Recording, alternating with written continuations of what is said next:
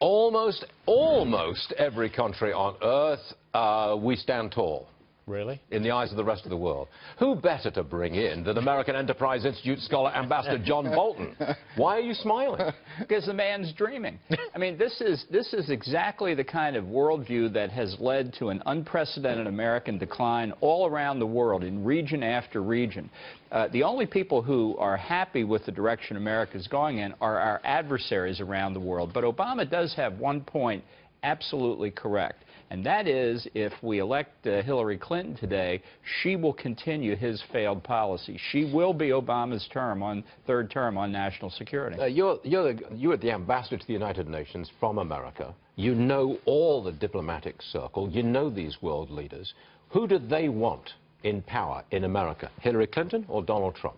Well, I think there's a natural small c conservatism among diplomats. They prefer to have what they know rather than something that they don't know.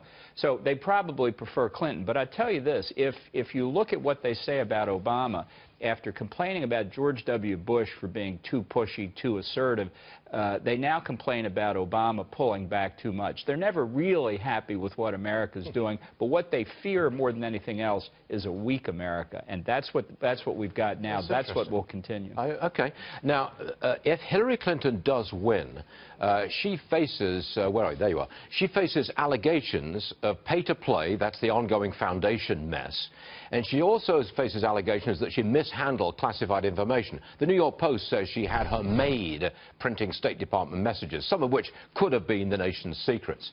Those are kind of dark clouds, Mr. Ambassador, for an ongoing president. Well, this goes directly to the question, who will control the House and the Senate? Most observers think Republicans will control the House, that the Senate is still up in the air. But if Republicans take both houses, she will face 2 or more years of unending congressional investigations.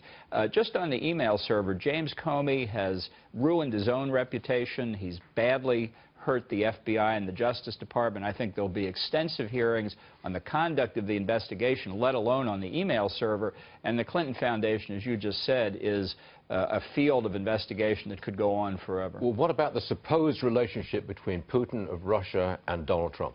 This has got to be the silliest thing I've heard in a long time. If I were Vladimir Putin sitting in the Kremlin, there'd be no doubt in my mind the president I would want would be Hillary Clinton. He knows her well from 4 years of dealing with her as Secretary of State. He knows she's just as weak as Obama is. He knows she's indecisive. I would fear a strong American leader, which is what Trump will be.